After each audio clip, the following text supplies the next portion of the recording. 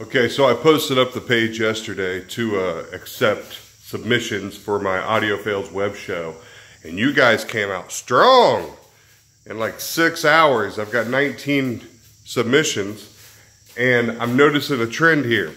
One is there's one local shop that really needs to step up their game because they account for more than half of the submissions.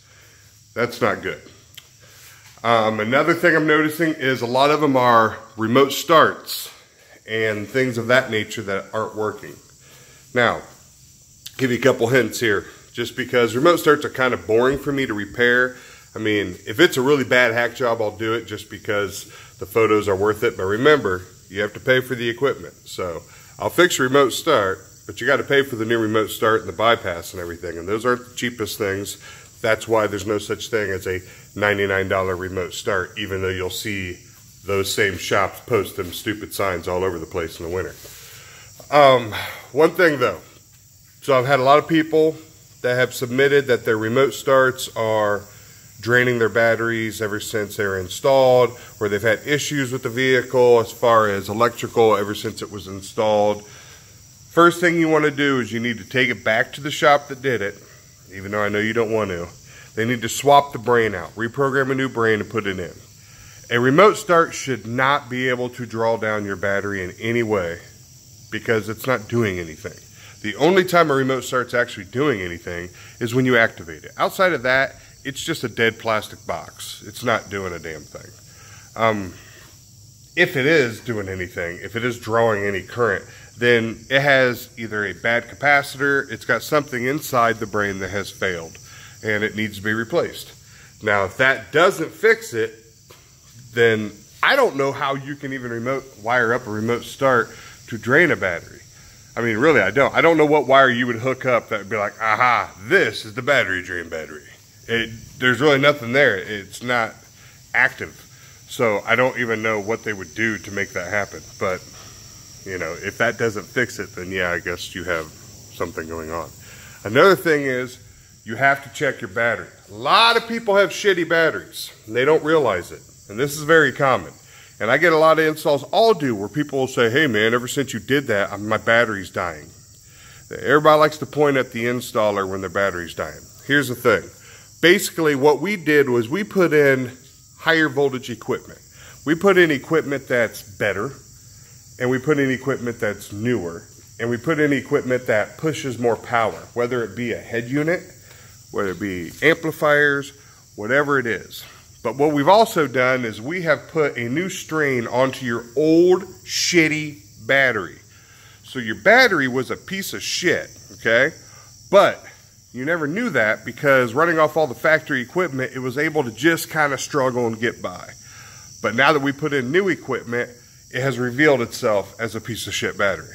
So a lot of times a new battery, you have to realize batteries are only good. Here in Indiana, you have about 3 years, okay? If it's a standard battery, you just bought it at AutoZone or whatever you did.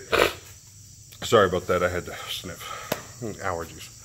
But if you bought it at AutoZone or anything like that, your battery life in Indiana is about a 3-year battery life. And why is that? Well, that's because we have very cold winters here. The colder the winters, your battery gets its ass kicked every winter. All right? Now, if you live in California, you can get 6, 7, 8 years out of a battery. But here you can't. So if you bring me a 2011 vehicle and I look under the hood and it's got the factory battery, and then after I do the install and you tell me, hey, I'm having battery issues, I'm gonna tell you right now, your battery's a piece of shit. It's the first thing you need to do. Now, of course, you don't want to hear that because the battery is expensive. So you're like, well, that's bullshit. This installer's just lying to me, and now I got to go spend, you know, $150 on a battery because he doesn't want to admit that he did a shitty job, blah, blah, blah. No, I got to defend installers on that one, man.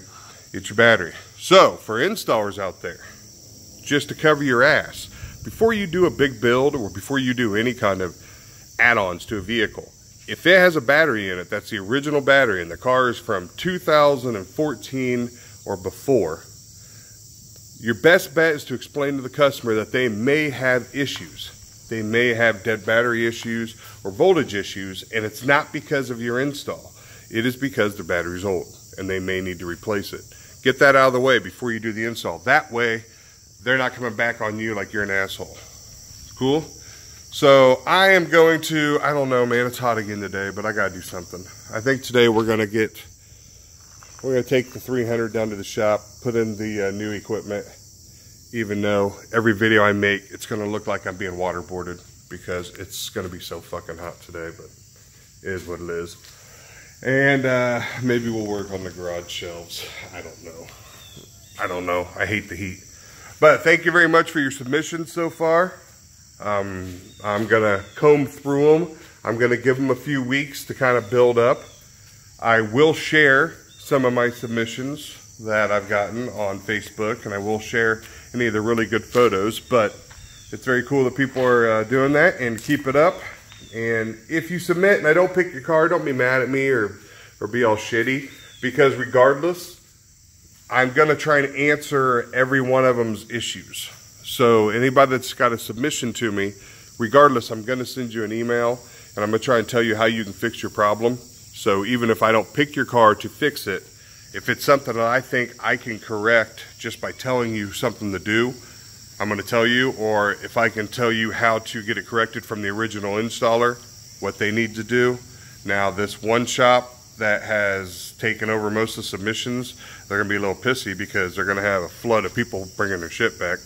And if they don't honor their warranties or their installs, then I want you to tell me, because then, you know, I'm going to have to be obligated to bust them out if they don't honor their shit.